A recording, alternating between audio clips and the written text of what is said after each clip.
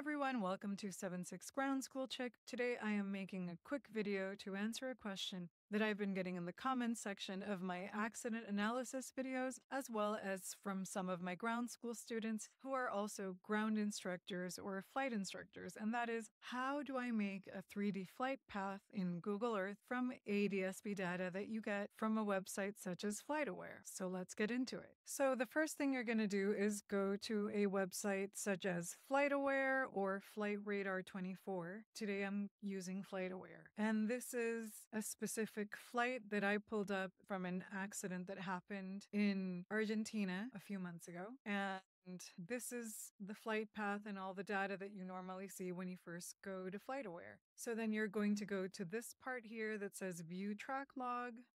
You're going to click on that, and you go to the upper left-hand corner, and in this little section, you click on where it says Google Earth.